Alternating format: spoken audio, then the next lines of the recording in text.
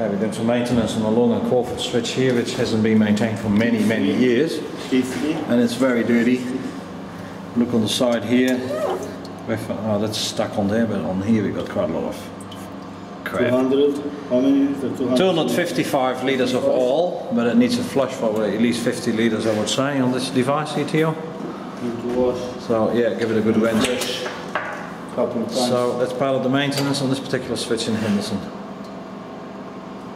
Get some sensible text in here. Cool, this switch is extremely dirty, so we're gonna give this quite a good flush. Look at the crap here on the bottom.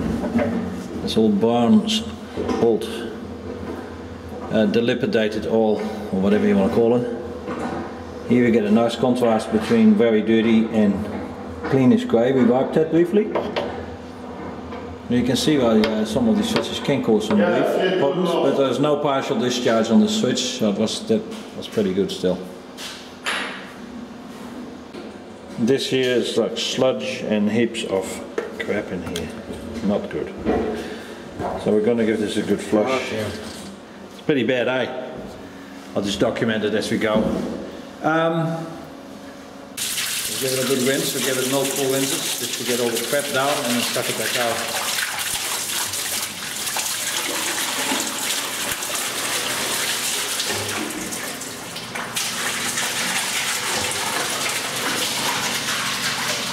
Doesn't matter, we can clean it afterwards. No, it can't.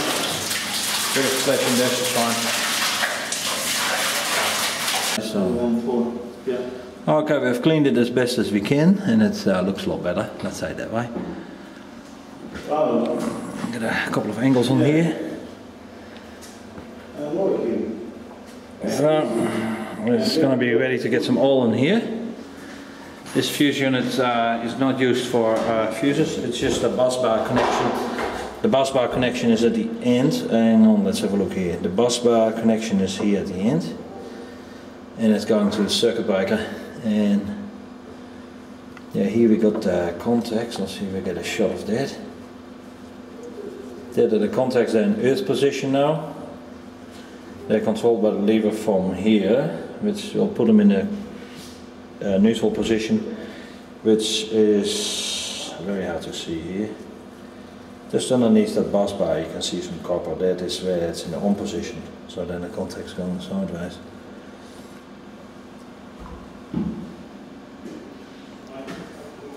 It's a bit dark, but okay, Long Crawford.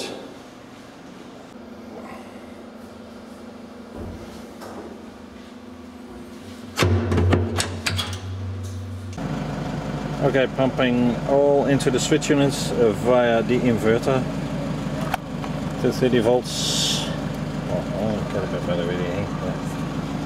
Volt focus there. Okay, the switch unit is top of us all. There won't be any fuses in here because it's a bus extension in this one. There's an all level marker here. Fill up to the level. It made it a little bit higher to allow for no fuses in here. So I'm gonna close this machine back up. Long Crawford, Manchester. This device. Good old Long Crawford device. Should be the same as TG3. There's a manual number. T3GF3. Nice classic copper top fuses. There's the oil level, which is quite visible here. The marker here, it's covered with oil.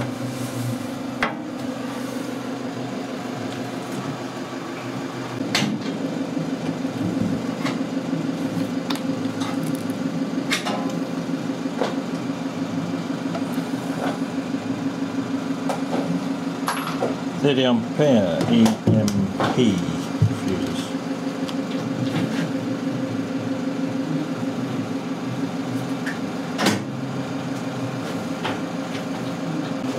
Okay, the lid has been removed. This switch unit is a lot cleaner than the other one we maintained last time. Fuses are out. There's I'll take the oil out and inspect it, and still wins the device. So oil level is another marker here too. It's just a little bit over, which is good. Because Long Crawford, you can normally not see the oil level in the glass. It's silly, but that's the way they've designed it. HA21 and HA42. Top lid, and for any other people maintaining it, it's worthwhile taking the top lid off as well. I know there's a split pen on the side which is a pain to get out, but it's worthwhile doing it because the lid is flaming heavy. She used to braid and she got a shrunk and was walking out to the car, walking the paving stones out to the car, in the trunk. I don't know, that's me, that's better. She was intercepted. Oh, so pleasing to see a Ferraris disc meter turning. They said, oh, you know, pulse output. Use the trunkers to take the stock out to the car. She said, well, I've got 2 big paving stocks and 2 children. So how am I supposed to get it? This unit is pretty clean, actually, it's not bad at all.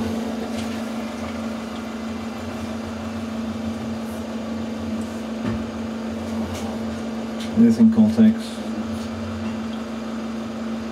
Let's see if I have the camera in position for the active contacts.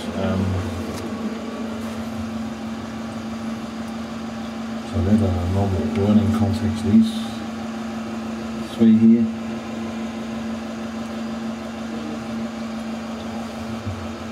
Arc shoots